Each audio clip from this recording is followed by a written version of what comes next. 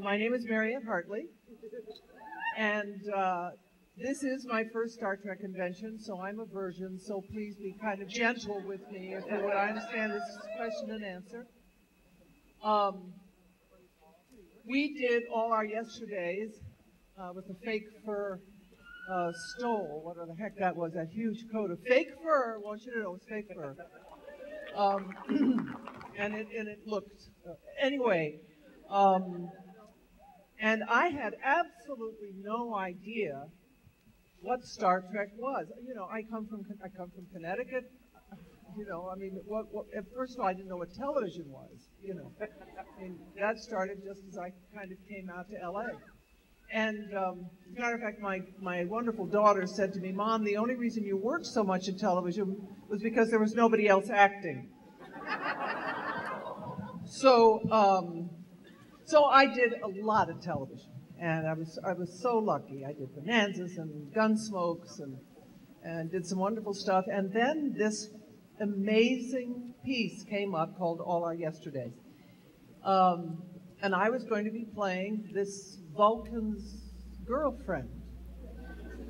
I mean, this man with the two strange-looking ears. And I had no idea that he had never gone to bed with anybody else before me. Apparently, before me, Spock was a vegetarian. I actually taught him how to eat meat. You know, whatever is said in Vegas stays in Vegas. So, but he was a great guy to work with. They all were terrific to work with. And I had a wonderful time, but had absolutely no idea the immensity of the influence that this particular episode was going to have. You know, Stupping Spock was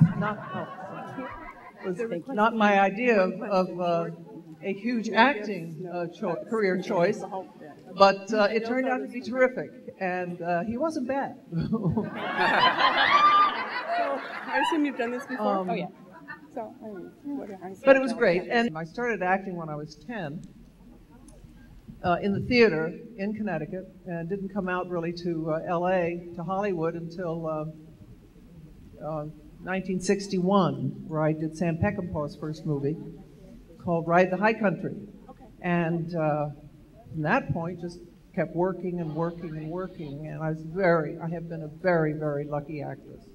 Especially at this age, because there are a lot of people my age who aren't, you know, it's a fickle business.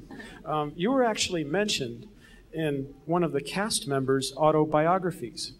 And what was written about you, what happened, that person was talking about how Mr. William Shatner had an amazing charm with all the female guest stars on the show during its original run. Not with me.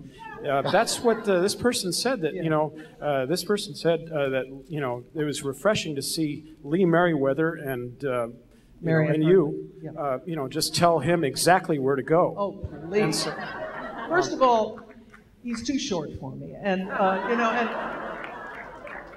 you can always tell that somebody. No, I love Bill. It's just that he really did have a tendency to take himself real seriously with women, and he still does. So anyway, and I heard that from. Oh, see, what are you related to him? No. Okay. Yeah. Well, thank you. You liked the honesty, or? Oh, that's great. No, it rocks. Okay. I can be much more honest than that, and I won't be, because this is a Star Trek convention, and I know where my bread is buttered. So, thank you. Hitchcock is a tough guy, and I was going through a very rough period of my life at that time, anyway, and I was slightly paranoid. So I never knew, and it was at the same time I was doing Peyton Place. And of course in Peyton Place I never knew if I was going to get kicked off the show, you know, the next day. You know, it was just, working in soap operas is just very tough. But Hitch was, you know, Tippi and I know one another. Tippi Hedren and I know one another. He was tough with her too. But I tell you, he's an incredible filmmaker. We just recently saw the movie again. And it's an amazing, amazing film. One of the first kind of psychological thrillers that really dares go into something with which I'm very familiar, you know, post-traumatic stress, and of course to re-see it after many years, I was pretty astonished by the film, and I adore Tippy. He's tough, but he's brilliantly talented. Yeah. Thank you.